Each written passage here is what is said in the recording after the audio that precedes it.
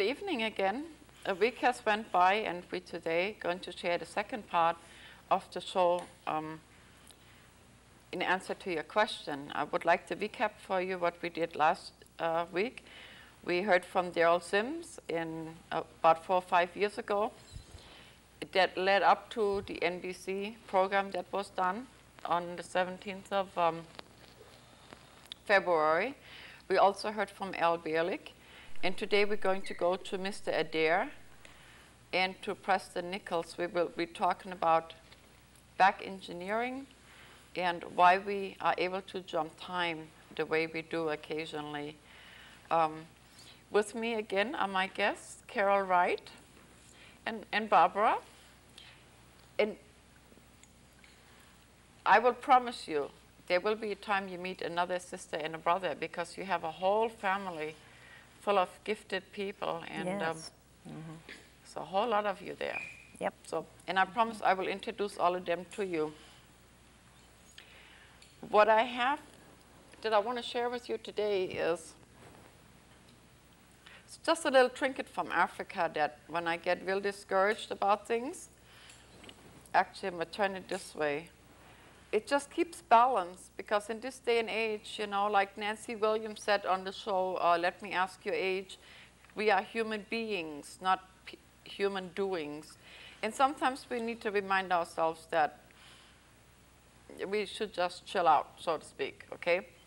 And when I get real frustrated, I just tap this thing here, and it just seems to keep balance no matter what, unless, of course, you tilt it. And you see, you can go quite a ways with it.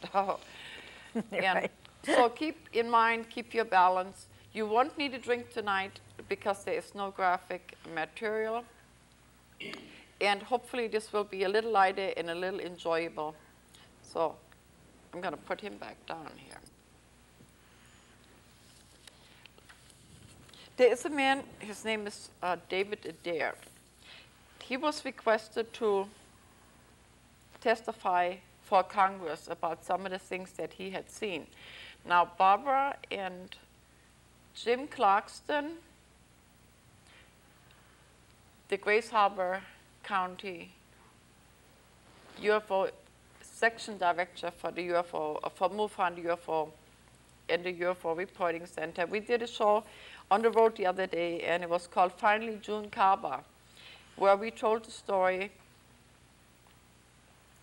he told the story, yes. who June Carver was, how she got where she was, and the things that she did at Wright-Patterson Air Force Base. That's right. Okay?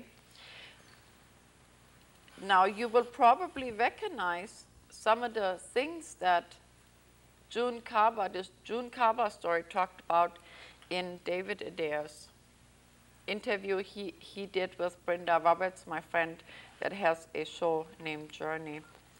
So I think what we like to do is, did you ever meet Brenda? No, I never got to meet her. You didn't? No, not yet, no. Wonderful lady. She did a lot for people. She taped over 300 shows, and she eventually just ran out of money and things to do. So unfortunately, one of these days we'll have to jumpstart her again. Right, okay? Absolutely. And you wasn't living here long enough, so I do know you haven't met Brenda, okay? Right. But you will one day, I promise. Oh, good. So without further delay, maybe we could play a David Adair's interview, and I believe it is 23 minutes long, and the interview is conducted by Brenda Roberts from Journey TV. And you'll find this gentleman very, very enjoyable. In fact, we had a couple of laughs with him. Right. Okay. So if we could maybe run that now, thank you.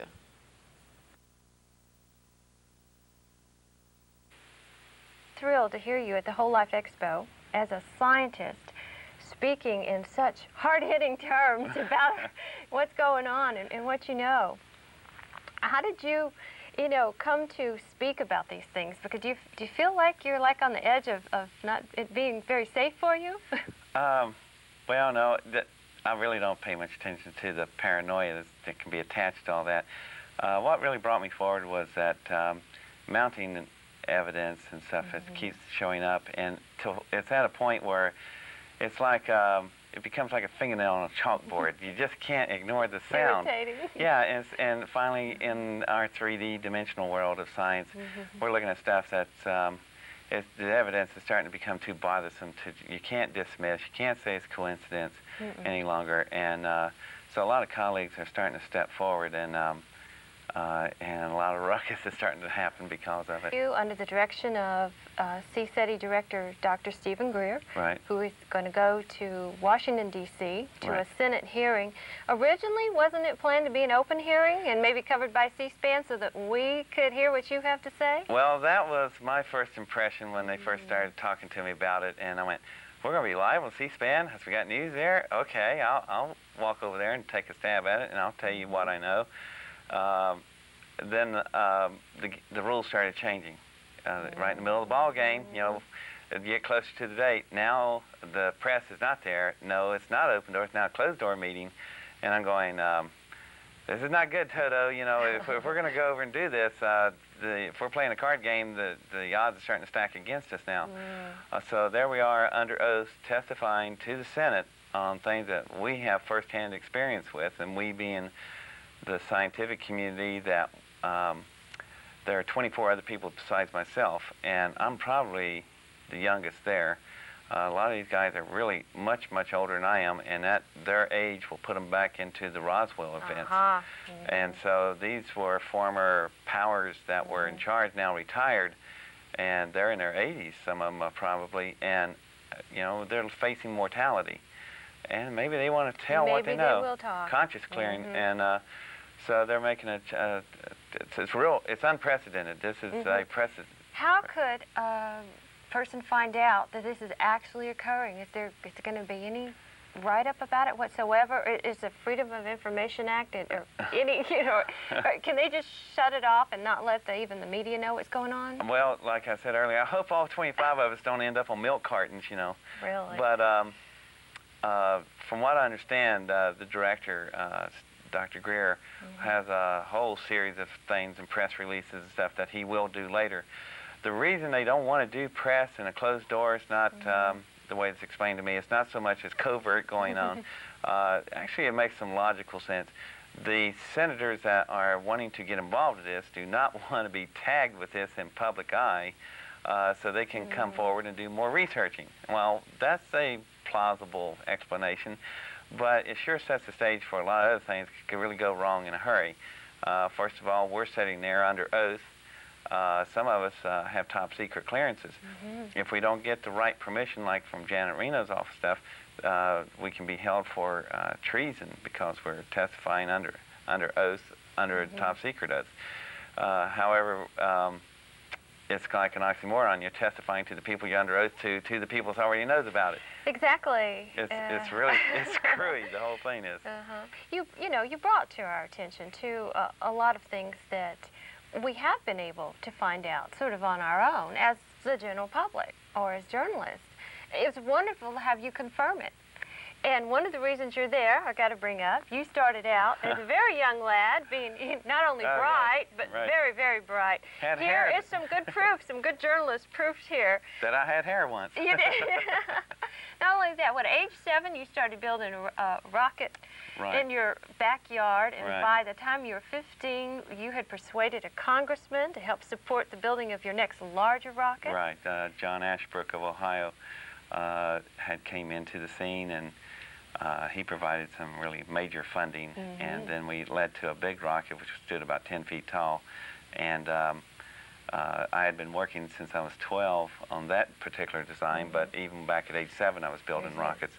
My first rocket left the backyard at about 3,500 miles an hour. And so I was using cryogenic fluids, and I was using a different type of math called quantum mechanics at that time, which was 1968. And as a teenager still, you had the opportunity then to meet and work with Stephen Hawking. Right. And talk about black holes and everything that's going on in the universe. You have a wonderful ability to show us how space might actually roll and how we can traverse those large distances. Yeah, Hawkins was always, Stephen Hawking is such a great person, and I got to know, I had met him 30 years ago, and he's walking with a cane then, and of course, most people might know he has Lou Gehrig's disease, and he has muscular dystrophy, muscular sclerosis. He can't even talk now. He's just muscles have melted away. And it's such a loss in a way. His IQ's been registered at 250. This is a serious individual, but he's funny if you get to know him, and he's got a big heart, and he's a great individual, but his mind is incredible. It's been estimated that his memory capacity, he could hold all of Mozart's compositions simultaneously in his head in the front part of the consciousness. You don't meet people like that every no, day. And you ended up being right in his league, yeah, so don't you discount that. No, I don't think I'm even worthy to touch dirt on his shoe. But well, you ended up building that large rocket that got you to what? White Sands for it to be tested. Got me in trouble. And then you got you were firsthand at anti-gravity. I love that little definition you said. How you experienced anti-gravity at 17. Yeah, what happened was when the big rocket flew, we had to go to White Sands, and then that day they gave me predetermined coordinates where we'd send it down at after apogee when we get to the highest point in our orbit. So it come down about 650 miles northwest, which puts you in about the middle of Nevada, about 125 miles north of Las Vegas, and so we take off over there. We're in the Cheyenne helicopters. We get there after about 4 hours, and when we get there, it's incredible. I expected my rocket down with a parachute, soft landing, in the middle of a desert. Well, it was in the middle of a desert, and there was a rocket, but it's also in the middle of this 42,000-acre Air Force base. That's not on any of the maps I have. And later, this is 1970, and later you come to know it as Area 51. Right. We've talked about that a lot. So, did you see something in Area 51 that is now the reason you're going to be in Washington, D.C. talking about it? Yeah, what happened was when we landed, this is my first impression of anti-gravity. Right.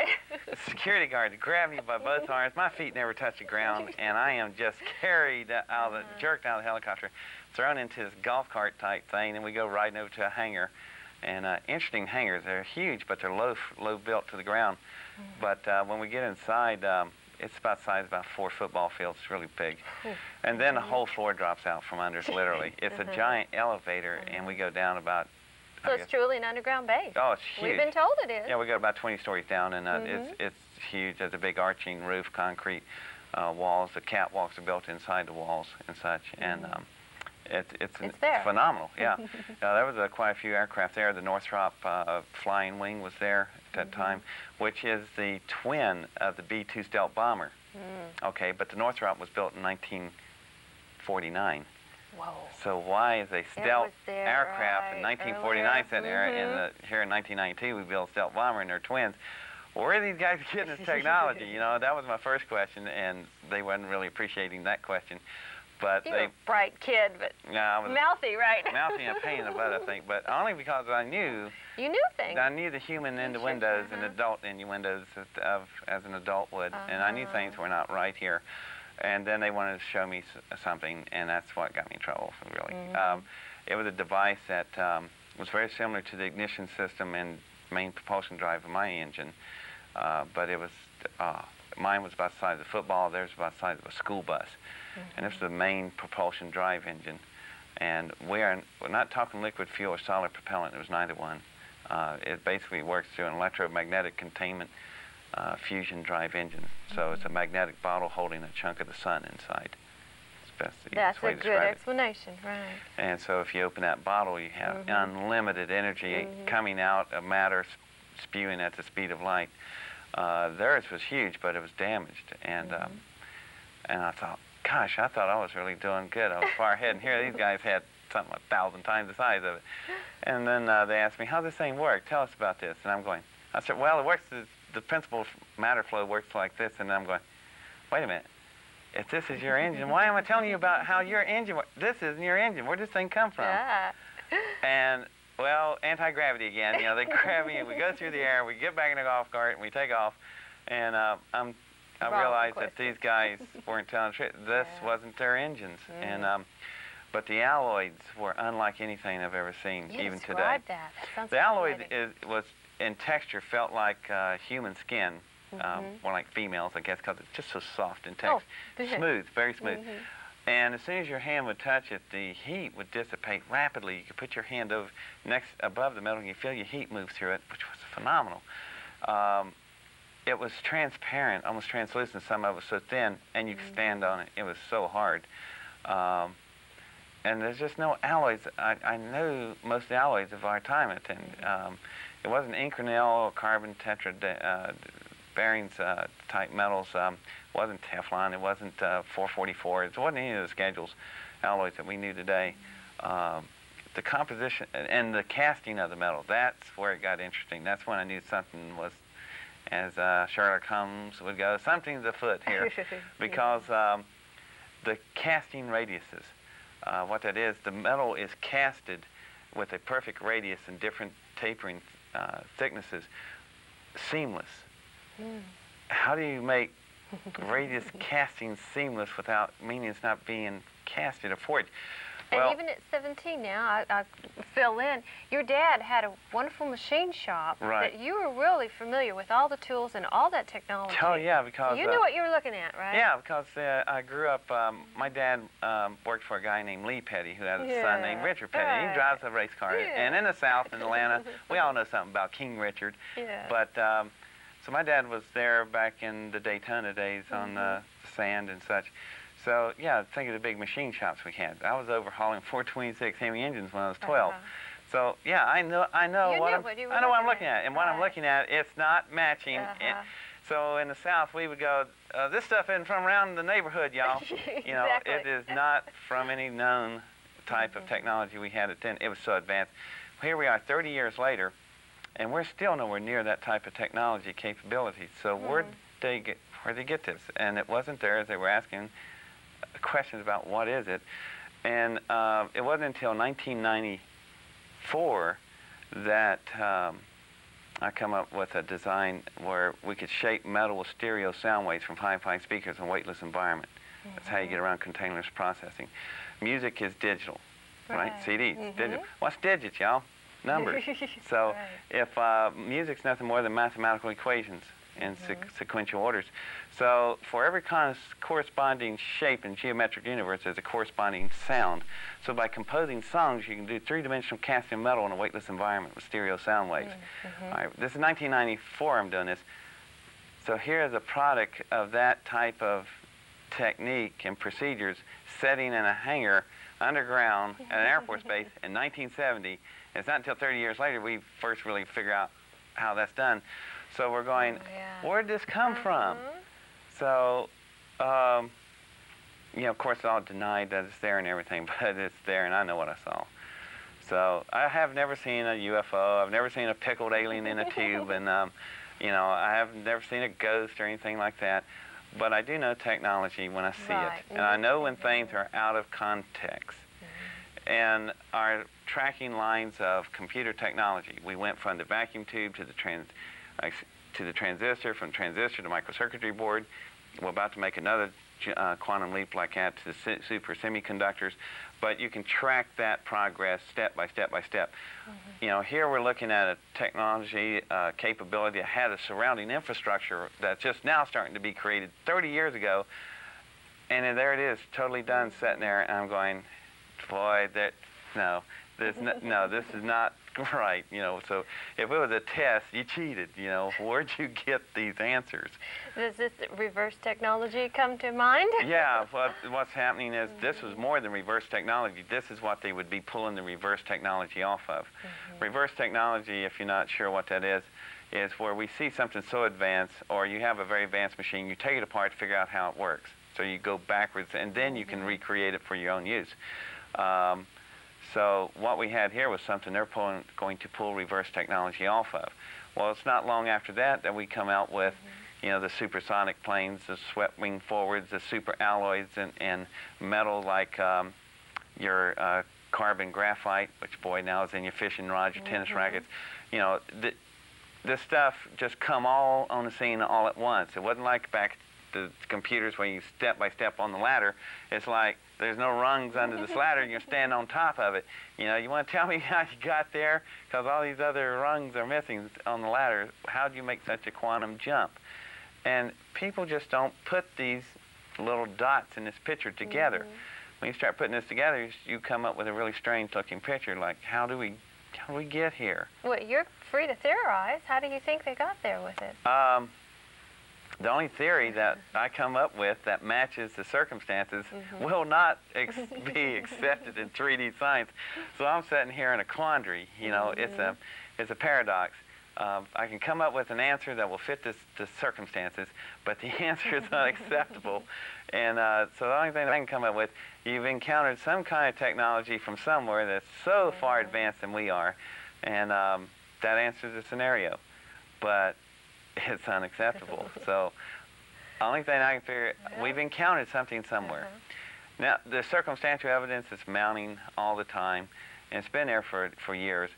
You can elaborate on the tiles for the thermal shuttle, too. Well, yeah, you know, people look at the marvel at the thermal tile. You know, here's a thermal tile. It's a block of material that can withstand 3,000 degrees temperature reentry. And you proved that the Whole Life Expo. You were very daring. You held it in your hand. We're watching the flame. The substance weighs no less than styrofoam. You can heat it up to, well, that torch with the MAP gas gets about 2,400 degrees. It's cherry red hot. I mean, you can see it from across the room.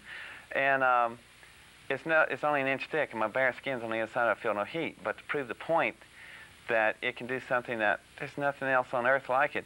It can stop the orbit of the electrons and the BTUs from building up and still leave the electrons in an excited state. Well, what's that mean? It means we pull the torch away from the thermal tile, still glowing cherry red hot, and you lay your skin right on the glowing cherry surface and it won't burn you.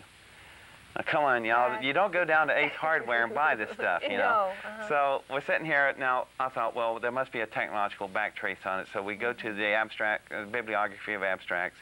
We look through there. The way to trace those, right? Yeah, and like we can do it with computers. How did you get the printed circuit board? You know, well, we had the transistor. Well, what did you have before that? We had the vacuum tube. You go over this technology, it's like, no, it's all here. Boom, there it is, built. And I'm going, wait a minute, there's something wrong with this picture. Where do we track our technology based on this stuff? There's too many missing gaps in certain technology tables that we have, that something has come in somewhere and disrupted it and just gave you these big quantum leaps. Injected it in, huh? Yeah, it's a good word, ejected. And so you sat there going, there's something not right about all this. And it's all of a sudden, the 3D worlds ask that question like, wait a minute, we just naturally work, you know, you hand this stuff to us, we build it, we put it on the shuttle, we work with it, okay. But nobody ever thought, how did we get here so quick? And so you go to this wild scenario of, why is this technology is not Earth origin? Or dimensional origin. Good God, we don't get into that word. Yeah, you know, transdimensional jumps and such, which Stephen Hawking and I had a great time looking at that. Now there's other authors too talking about hyperspace, proven 10 dimensions. NASA itself has an office of research advanced programs in Huntsville, Alabama, where they're looking at gravity wells, warp drive, faster than the speed of light, gravity wells. They're looking at tremendous types of different technology, okay? Well, they're carrying on like this is the first time they're ever looking at it. Well, it might be. They already have some working models there, and what they want to do is condition you where they set up an infrastructure, supposedly, and they build it, and all of a sudden this technology shows up. It's just like all of a sudden it's now cool, we'll now talk about this. Where before, if in the research areas, 3D scientists, the real mainstream scientists would want to even talk about this, they get ridiculed. Oh, that's just bunk. Well, now all of a sudden the officials, government agency and stuff says, well, we're now going to sanction you to do all this stuff, and here, let us help you along a little bit. And all of a sudden this stuff starts pouring out, and we're going, where are you guys getting these ideas from? This is outrageous, you know. So all of a sudden, once again, things aren't matching the technology flow chart. You're cheating. It's just these big gaps. We're here. Well, let's take it on from here. Why? How'd we get here? You know, and well, you don't ask that question, just where's the technology? Otherwise, we'll take your grant from you. Well, in a beyond a 3D explanation, do you think the general public can handle the possibilities of how it got there. Oh, yeah. You talk to a lot of people. You travel to conferences. You see, Thousands. you see thousands. What's the general opinion? The average public now, and I can even go more colloquial to southern Georgia, and we have... I resembled Adam from Louisiana. I know. Well, you know, the Billy Bob and Bubba and the good old boys. That's my cousin. Well, it's my cousin, too. Baby George. That's it. Well, my brother-in-law, you know. Right. So we go down, you know, I'm invited down to their hunting camp, okay? And normally the conversation is, how about them dogs, you know, Georgia Bulldogs and football team. Well, they just got through seeing Independence Day and everything. So I'm sitting down at a campfire with them. And I've known these guys for 15 years. And they finally just looked at me serious, and they go, David, how about them aliens? And I'm going, how about choking while I'm drinking? And I go, excuse me? They go, yeah, what about them aliens? That Air Force base out there. The government's been hiding all that stuff. He said, you know, if them old boys would land out here in the field, they'd come over, we'd invite them over to the campfire, and we'd give them some Jack Daniels. And go, you boys ain't from around here, are you? And they're serious. And I'm going, it just dawned on me that the public has evolved over the last 50 years from the Roswell incident, but the powers that have been in control have not evolved. They're still in a covert mentality of the 50s. And also the power that's in charge right now, they didn't set it up. They inherited this. The men that did do it was Eisenhower days. My God, they're in their 80s and 90s. Well, and that was a military thinking back Right, then. and so you just transfer it to the next generation. Now this generation of power to be. Yeah, they inherited this mess. And so like any bureaucrat of the 90s, they're looking for a place to dump it. Yes. Okay, so they're going to dump it. So do you think they're going to dump it openly enough, or we're going to find out, though? I don't know. That's a good question. Time will tell. You know, I was thinking Brenda and David Adair really had fun with this complicated subject, and that's kind of what we try to tell you sometimes, no matter what it is. If you just laugh about it, you know, you can deal with it well. And Mr. Adair is such a delightful gentleman. There were connections between Roswell and what Mr. Adair talked about, Area 51. There are modern-day connections that we will cover at one time. I sort of do things backwards, and I don't think I can say that word again. Back engineering? Back engineering, yeah, okay, now I said it twice, so I'm going to quit while I'm ahead.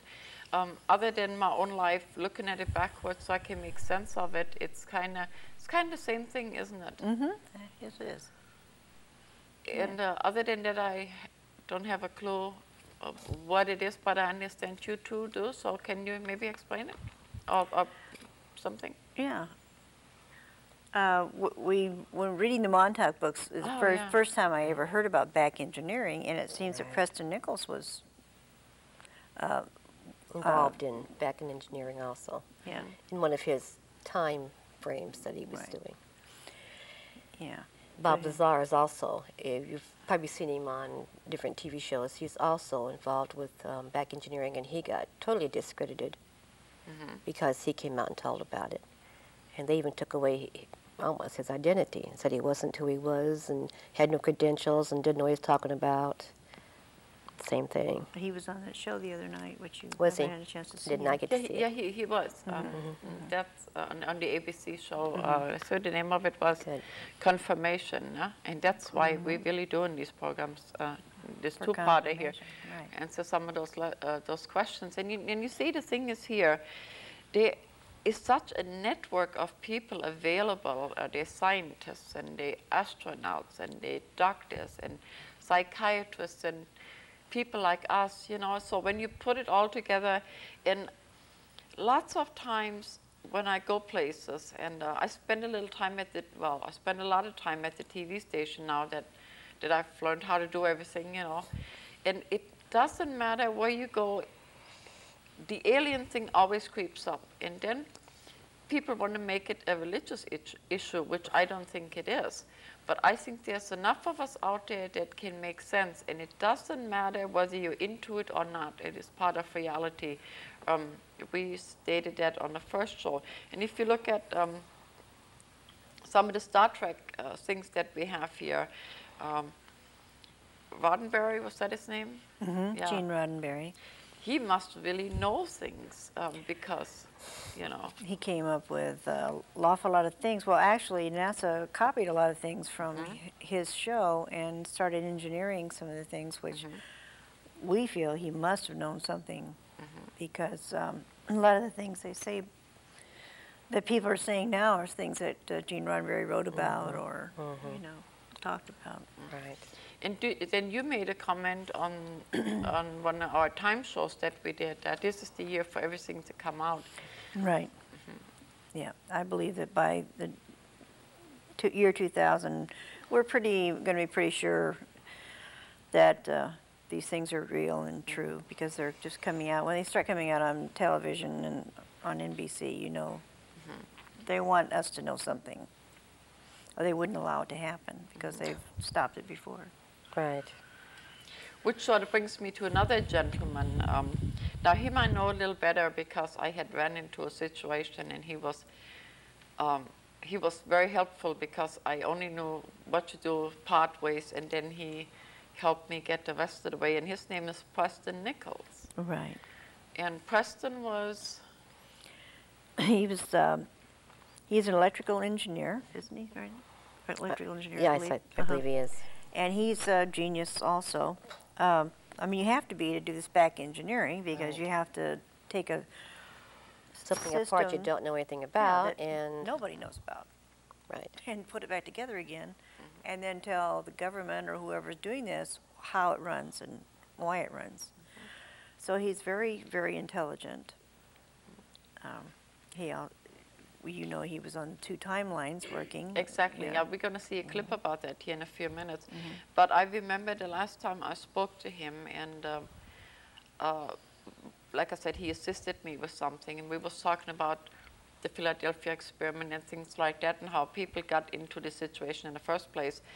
And he said that he's at the time in his life now where he wants to help, where he wants to share his time to help people, because I believe in one of his timelines he was on the other side of the stick, was he? Yes, he was. Yeah. I don't think he had a choice, though. Yeah. You know. Well, yeah. He was pretty brainwashed into doing what he had to do. Right. Yeah. Right. Of course, if you run into two lives, sometimes when we stressed out, we feel like we're doing that, but probably not. You know, it's not I the hope same not. thing. Yeah. So the clip that we see with Preston in it, and I believe that's only 3 minutes, and he sort of explains how that is possible, and that can also be found in the Montauk books in the Philadelphia experiment. Yeah. And here again is Brenda Roberts interviewing Preston Nicols, and it's a very short clip, and it's not as old as some of the others that we showed you. So if we could run that for a minute, please, thank you. Actually, it's 3 minutes. Yeah. To exist in a parallel way so that people can actually have parallel lifetimes going on. Well, time is essentially like a real estate. In other words, as you and I can walk through real estate from point A to point B, all time coexists, and it's possible to go from point A to point B if you can find the path to go directly from. Some people believe it's taking the linear timeline, bending it over next to each other, and creating a wormhole or a punch-through from time A to time B. And so when you're existing you're at the same time, literally, like, you know, you can fold it over and, wow, here I am. What about creating alternate paths then? Are we doing that with our lives because of that ability for time to sort of warp or fold over on itself? Some of us are doing multiple timelines if we have the capability of going from, let's say, today to 2 weeks ago and working the whole 2 weeks over again. What will happen is the first pass will become an alternate reality, since you cannot have a time paradox, which is where you and you exist, 2 of you at the same time. That cannot be. So one of the passes, typically the first pass, will become an alternate reality, an alternate timeline. Now, what did they do, though, with Al when they allowed him to grow up the same time he was already in the Navy? Well, You know. Al's story is a little bit different. They allowed Al to go through and have his whole life from 1916 to 1943. Actually, I think it's 1947. Then they reportedly had the capability of regressing Al back physically to a baby, and then sent him through a time portal and inserted him in another family, and he grew up all over again. There were two Al Bieleks. One is Edward Cameron and one is Al Bielek. And even if they meet, there's going to be no terrible things happening because of the fact that there was a step back in time means he is meant to coexist two places in one time. I did the same thing. At Montauk, I was working at BJ's. At the same time, I was working at AIO. Whoa. Did you get two paychecks? Did you get to enjoy all that abundance? No. Oh, no. That's a shame. I was actually working two timelines, one at BJ's and one at Montauk. In other words, I would be in Melville doing my regular 8-hour-a-day job. At the same time, I would be out at Montauk doing my job as well. Now, what would happen to my memories is memory is keyed in by where you are and what timeline you're on. As far as memory goes, the first pass-through would become an alternate reality memory, although theoretically I could have called myself if I knew how to get through the switchboards and do it.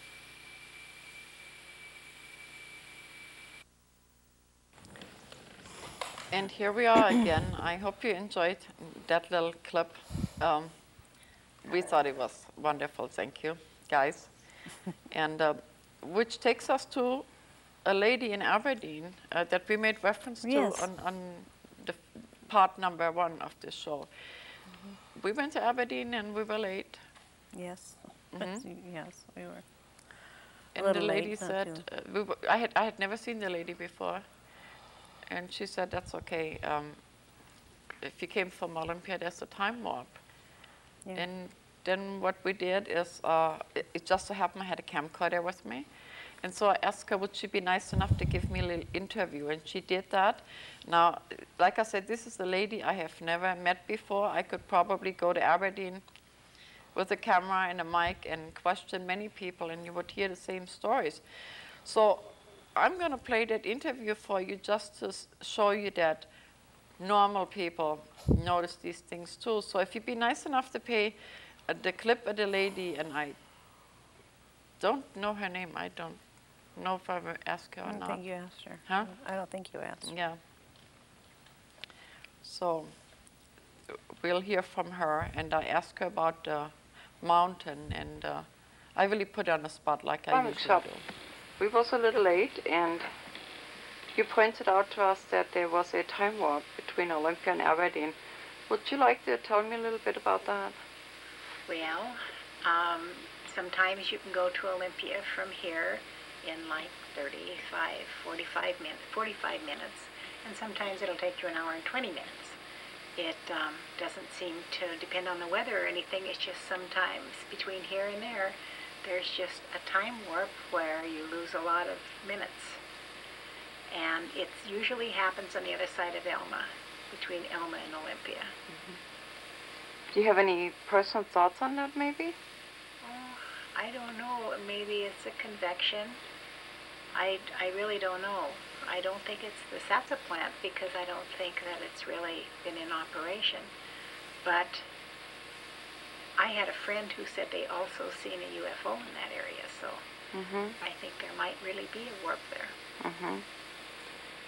Does it affect your car? Sometimes it'll lug down, and it just sort of changes operation. It's not as smooth. Anyway, I worked there for 2 years in Olympia, and it became very evident during that time. I would just notice it a lot more, that sometimes, and it would just take an awful lot longer.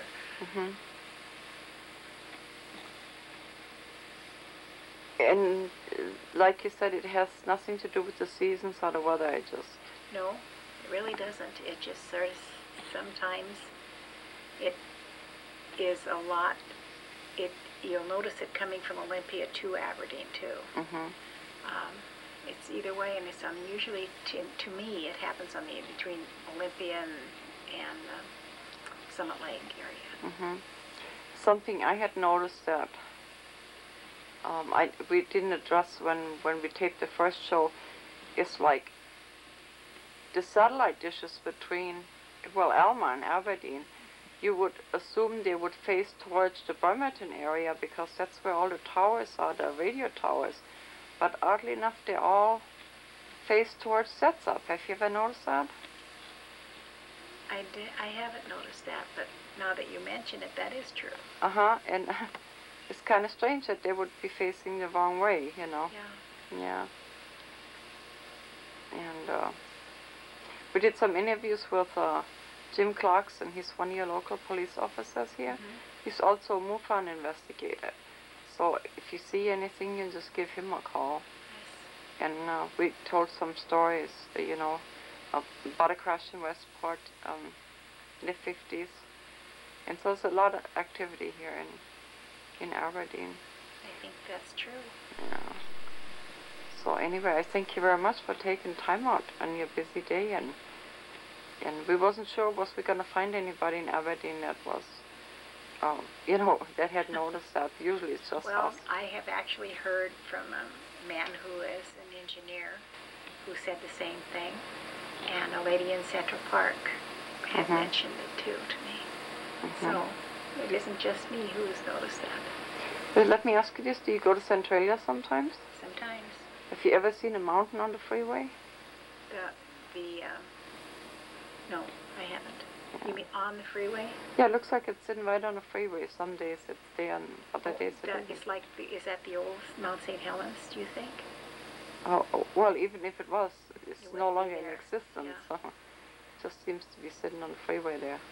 No, I haven't noticed that. Okay, but if you ever see it, you let us know, will you please?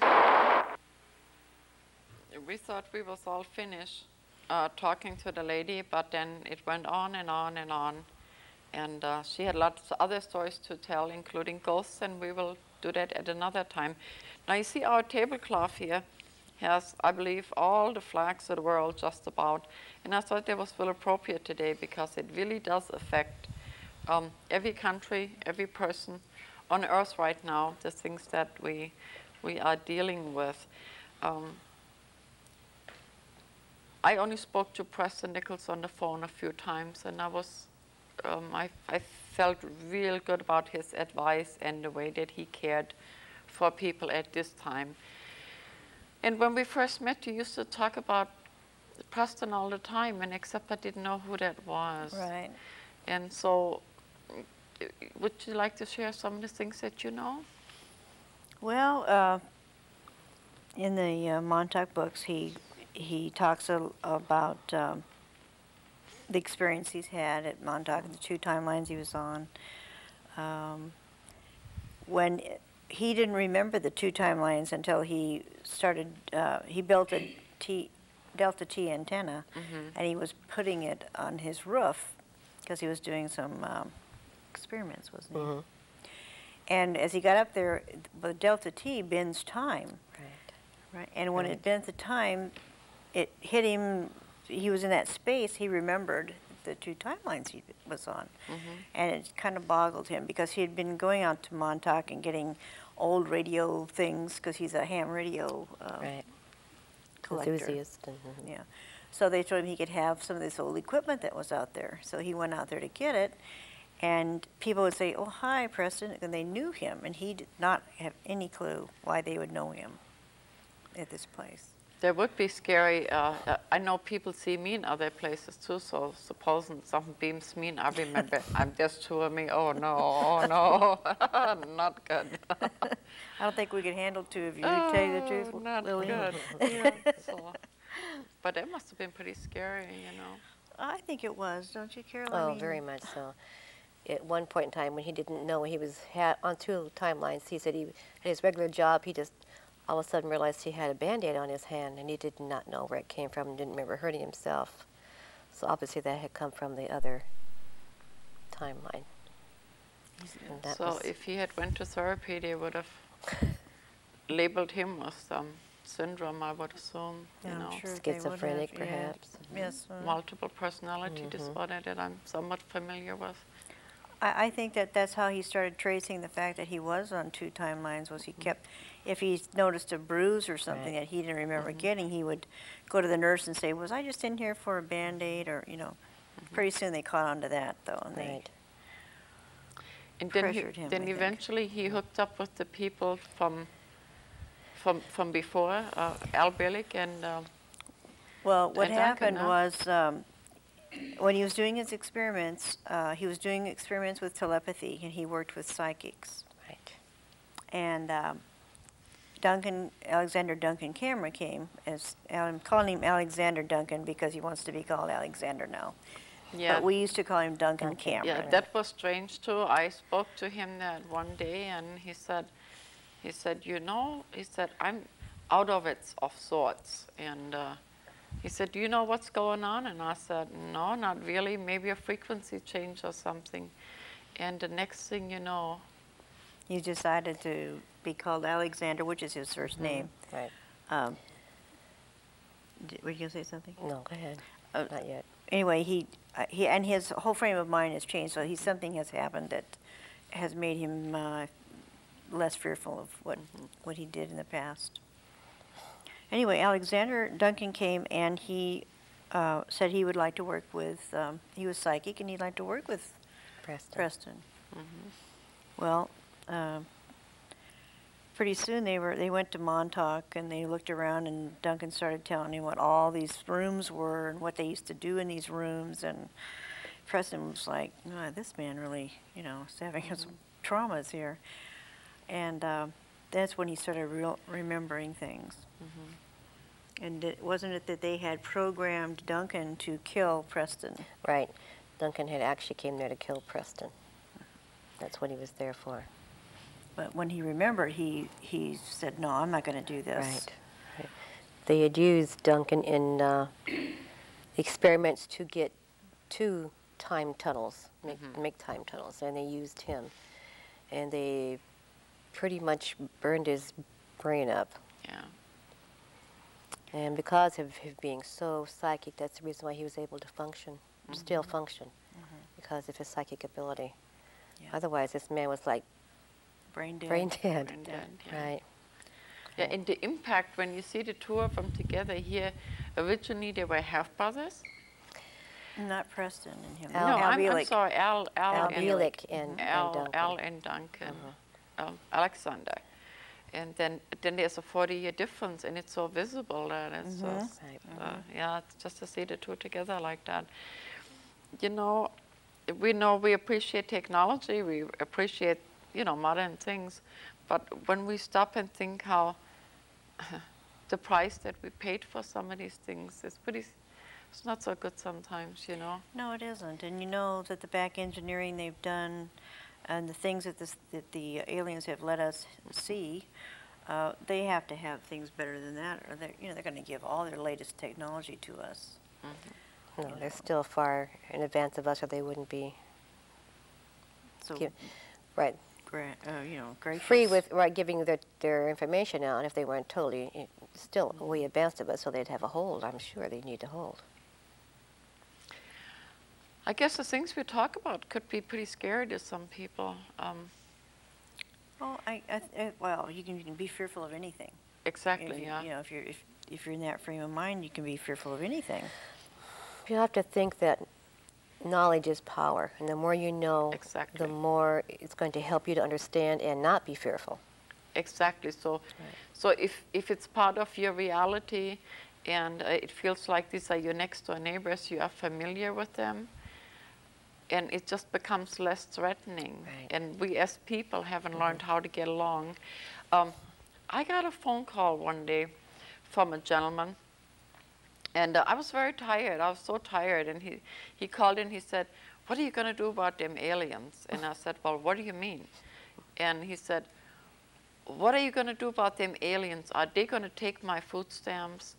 And I was tired and it just caught me off guard. So what I did is I just hung up the phone, and I so regretted that. The gentleman didn't really care whether there were more aliens or not. He was just worried another species was trying to take his food. And so I really regretted having hung up on him. And so sometimes it just Poor catches soul. us off guard. Yeah. Yes.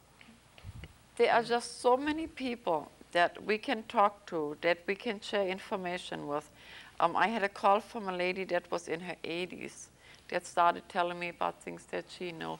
And it's just more and more, and it's there. And all we need to do is just learn how to coexist, and I think we'll be okay. I think we need to, and be aware of where this technology is coming from. That, like Mr. Adair said, you don't make quantum leaps that quickly. Right. There is, I mean, anyone should have be able to grasp that that this technology came from someplace else. And if a man with that intelligence that can even talk to Stephen Hawking is telling us this, listen to what he's saying. Yeah. He really knows what he's talking about. Yeah, He so- was boggled, so you know. But you see, he has that sense of humor that I'm always trying to impress on people. Right, you see? absolutely, yes. And that's just how it goes. And I sort of, in a way, should really apologize for taking you out of that positive and happy space that I try to put you in, but needed to be addressed. And what we want to do, we want to talk about things nobody else wants to talk about. And so, Get things out in the open. They're not secret anymore. They're not scary. the young people have no problem with it at all. Right. You know, and sometimes I think Furbies are aliens too when they just start talking to you. You know, Yes. so just become used to it, and Learn to accept things, I think. Learn to say, okay, that's the way it is. Now what am I going to do about it? I have this information. You don't really have to do anything about it, but you should at least be aware that there's things there. Absolutely. Don't be closed-minded. Open Yeah. up. And we don't have all the answers. Nobody does at this time, as you can see, but you can give us a call. The numbers are listed throughout the show. My webpage is listed at the end of the program. And again, I want to let you know, you can get in the webpage. You can go to Mars. You can go to Daryl Sims. You can go to Whitney Shriver. You can go to Dreamland FX. That's an artist that makes all the props for the different, like some of these here, and for, what's that show everybody watches, for the X-Files. And so there's so much information out there, and if it doesn't ring true with you, then like Barbara said at one time, just have fun with it, and that's sort of what we want to suggest to you. Right. Right. And just because, like Mr. Adair said, you have never seen a UFO or pickled alien, Right. doesn't mean that it isn't there. We appreciate the cards that's been coming from Anchorage and Pennsylvania, even Illinois. On the way here, we got one from Missouri. Missouri. And we thank you very much for bearing with us, and we try to bring you some informative and enjoyable and funny shows. For today, we bid you goodbye, and hope that you come back next week, and maybe we should bid goodbye more than once in case we're on two different two different timelines, you know. Right. Yeah, so you have any closing thoughts? Oh, I think that it's been said before, but one thing you have to fear is fear itself. Open your mind and let love come in. We, even though we're from different planets of the universe, we're all one. And try to let love over your life and not fear. Excellent. And how about you? I ditto that one. I think that's what we should do. We should open our minds, open our hearts, and keep learning, above all, you know, keep learning, and enjoy the life that we live here. And there's lots of books out there. They're not all on the same line. However, you know, just go read for yourself and make up your own mind. There is a series of the Montag books. There is a series of Lapsing Ramphas books that we're going to share at another time. And let's see, did we leave out anything that was important? Probably. Yeah, well, see, that's the thing. Sometimes before we come, we know exactly what we was going to talk to you about. And then when we get here, it's guided and we go somewhere totally different, but that is the fun of the whole thing. And again, for the third time, we will bid you goodbye till next week. Thank you for joining us.